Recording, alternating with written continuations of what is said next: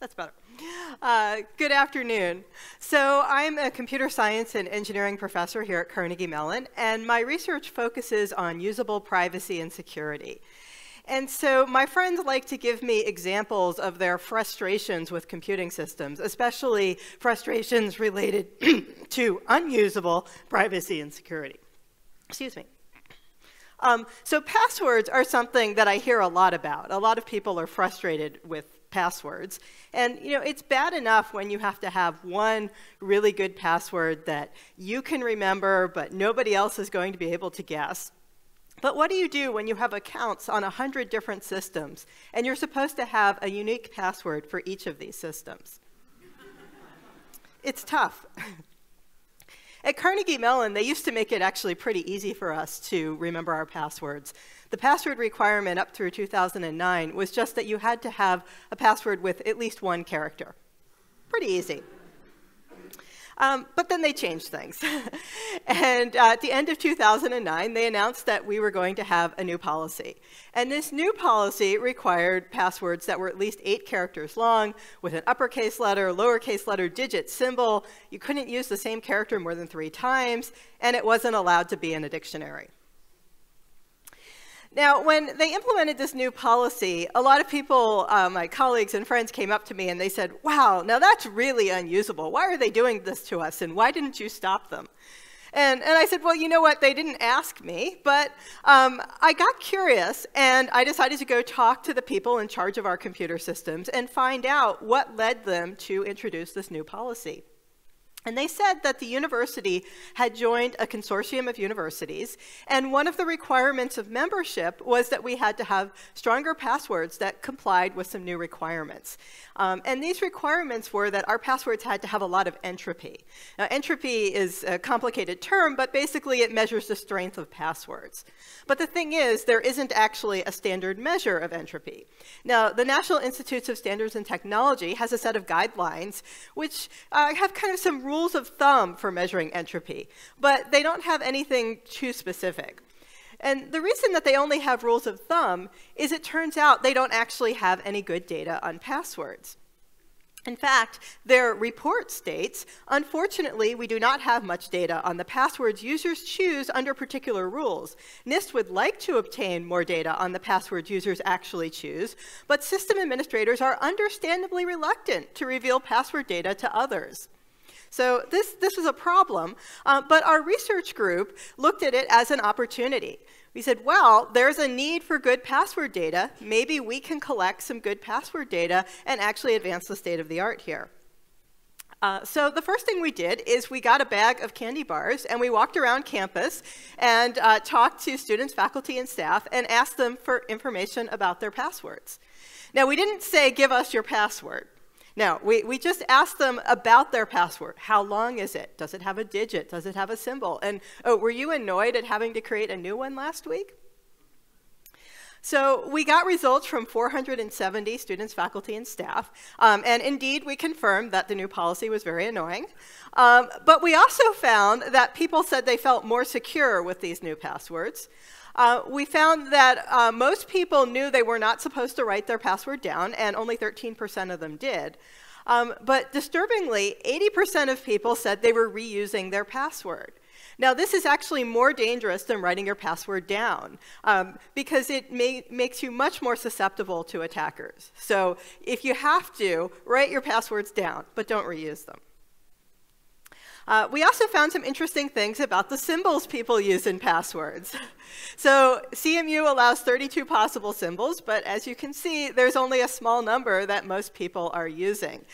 So we're not actually getting very much strength from the symbols in our passwords. Right, so this was a really interesting study, and now we had data from 470 people, but in the scheme of things, that's really not very much password data.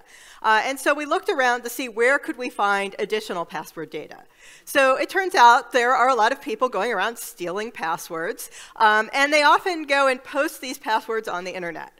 So we were able to get access to some of these stolen password sets. This is still not really ideal for research, though, because it's not entirely clear where all of these passwords came from or exactly what policies were in effect when people created these passwords. So we wanted to find some better source of data. So we decided that one thing we could do is we could do a study and have people actually create passwords for our study. So we used a service called Amazon Mechanical Turk, and this is a service where you can post a small job online that takes a minute, a few minutes, an hour, and pay people a penny, 10 cents, a few dollars to do a task for you, and then you pay them through Amazon.com. So we paid people about 50 cents to create a password following our rules and answering a survey. And then we paid them again to come back 2 days later and log in using their password and answering another survey. So we did this, and we collected 5,000 passwords. And we gave people a bunch of different policies to create passwords with. So some people had a pretty easy policy. We call it Basic 8. And here, the only rule was that your password had to have at least 8 characters. Then some people had a much harder policy, and this was very similar to the CMU policy, that it had to have 8 characters, including uppercase, lowercase, digit, symbol, and pass a dictionary check. And one of the other policies we tried, and there were a whole bunch more, but one of the ones we tried was called Basic 16, and the only requirement here was that your password had to have at least 16 characters. All right, so now we had 5,000 passwords, and so we have much more detailed information. Again, we see that there's only a small number of symbols that people are actually using in their passwords. We also wanted to get an idea of how strong the passwords were that people were creating. But as you may recall, there isn't a good measure of password strength. So what we decided to do was to see how long it would take to crack these passwords using the best cracking tools that the bad guys are using, or that we could find information about in the research literature. So to give you an idea of how bad guys go about cracking passwords, they will steal a password file that will have all of the passwords in kind of a scrambled form called a hash. And so what they'll do is they'll make a guess as to what a password is, run it through a hashing function, and see whether it matches the passwords they have on their stolen password list. So a dumb attacker will try every password in order. They'll start with AAAA and move on to AAAB. And this is going to take a really long time before they get any passwords that people are really likely to actually have. A smart attacker, on the other hand, does something much more clever. They look at the passwords that are known to be popular from these stolen password sets, and they guess those first. So they're going to start by guessing password, and then they'll guess I love you, and monkey, and 1, 2, 3, 4, 5, 6, 7, 8. Because these are the passwords that are most likely for people to have. In fact, some of you probably have these passwords. Right. So what we found by running all of these 5,000 passwords we collected through these tests to see how strong they were, we found that the long passwords were actually pretty strong. And the complex passwords were pretty strong, too. However, when we looked at the survey data, we saw that people were really frustrated by the very complex passwords, and the long passwords were a lot more usable. And in some cases, they were actually even stronger than the complex passwords.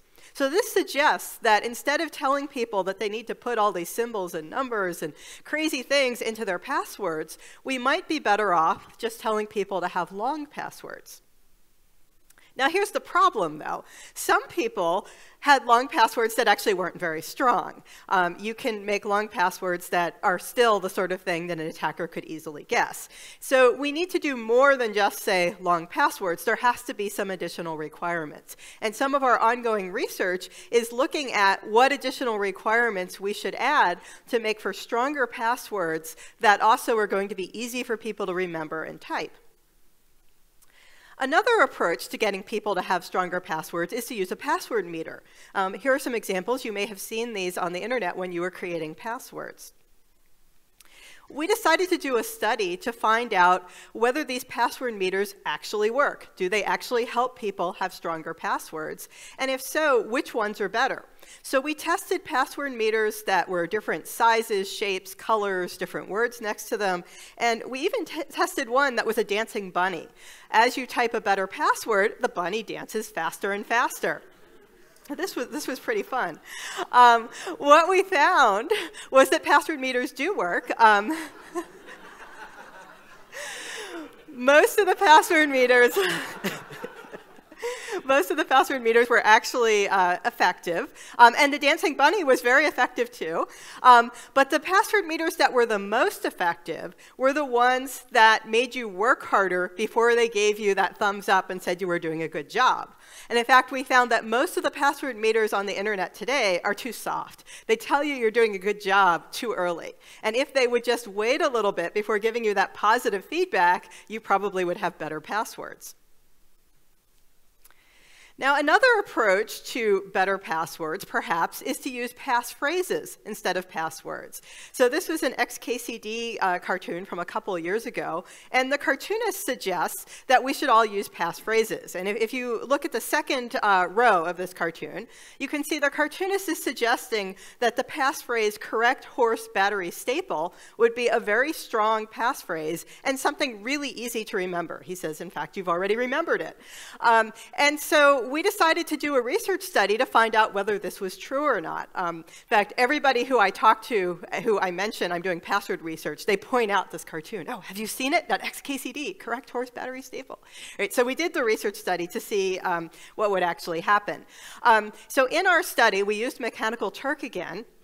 And we had the computer pick the random words in the passphrase. Now, the reason we did this is that humans are not very good at picking random words. If we asked a human to do it, they would pick things that were not very random. So we tried a few different conditions. In one condition, the computer picked from a dictionary of the very common words in the English language. And so you'd get passphrases like, try there, three come. And we looked at that and we said, well, that doesn't really seem very memorable.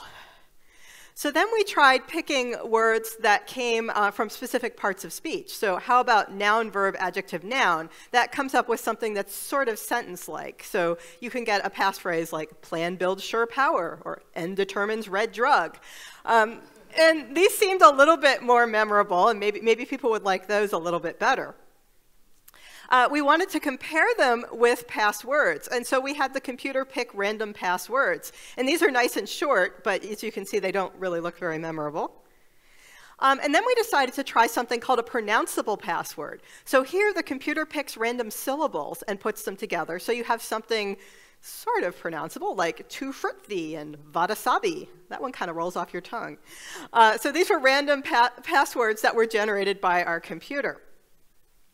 So what we found in this study was that, surprisingly, passphrases were not actually all that good. People were not really better at remembering the passphrases than these random passwords. And because the passphrases are longer, they took longer to type, and people made more errors while typing them in. So it's not really a clear win for passphrases. Sorry, all of you XKCD fans. On the other hand, we did find that pronounceable passwords worked surprisingly well, and so we actually are doing some more research to see if we can make that approach work even better. Okay. So one of the problems with some of the studies that we've done is that because they're all done using Mechanical Turk, these are not people's real passwords. They're the passwords that they created, or the computer created for them, for our study. And we wanted to know whether people would actually behave the same way with their real passwords. So we talked to the Information Security Office at Carnegie Mellon and asked them if we could have everybody's real passwords. Not surprisingly, they were a little bit reluctant to share them with us. But we were actually able to work out a system with them where they put all of the real passwords for 25,000 CMU students, faculty, and staff into a locked computer in a locked room, not connected to the internet, and they ran code on it that we wrote to analyze these passwords. They audited our code, they ran the code, and so we never actually saw anybody's password. We got some interesting results, and those of you Tepper students in the back will be very interested in this. So we found that the passwords created by people affiliated with the School of Computer Science were actually 1.8 times stronger than those affiliated with the business school. We have lots of other really interesting demographic information as well. The other interesting thing that we found is that when we compared the Carnegie Mellon passwords to the Mechanical Turk-generated passwords, there was actually a lot of similarities. And so this helped validate our research method and show that actually collecting passwords using these Mechanical Turk studies is actually a valid way to study passwords. So that was good news. Okay, I want to close by talking about some insights that I gained while on sabbatical last year in the Carnegie Mellon Art School. One of the things that I did is I made a number of quilts, and I made this quilt here. It's called Security Blanket. And this quilt has the 1,000 most frequent passwords stolen from the RockU website. And the size of the password is proportional to how frequently they appeared in the stolen data set. And what I did is I created this word cloud, and I went through all 1,000 words, and I categorized them into kind of loose thematic categories. And it was, in some cases, it was kind of difficult to figure out what category they should be in. And then I color-coded them. So here's some examples of the difficulty. So Justin, is that the name of the user, their boyfriend, their son? Maybe they're a Justin Bieber fan. Or princess, is that a nickname? Are they Disney princess fans? Or maybe that's the name of their cat. I love you appears many times in many different languages. There's a lot of love in these passwords. If you look carefully, you'll see there's also some profanity. But it was really interesting to me to see that there's a lot more love than hate in these passwords. And they're animals, a lot of animals, and monkey is the most common animal and the 14th most popular password overall. And this was really curious to me, and I wondered, why are monkeys so popular? And so in our last password study, anytime we detected somebody creating a password with the word monkey in it, we asked them why they had a monkey in their password. And what we found out, we found 17 people so far, I think, who have the word monkey. We found out about a third of them said that they have a pet named Monkey, or a friend whose nickname is Monkey. And about a third of them said that they just like monkeys, and monkeys are really cute. And yeah, that guy's really cute.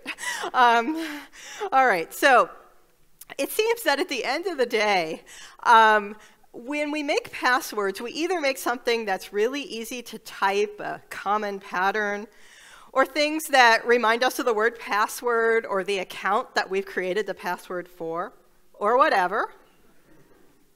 Or we think about things that make us happy, and we create our password based on things that make us happy. And while this makes typing and remembering your password more fun, it also makes it a lot easier to guess your password. So I know a lot of these TED Talks are inspirational and they make you think about nice, happy things. But when you're creating your password, try to think about something else. Thank you.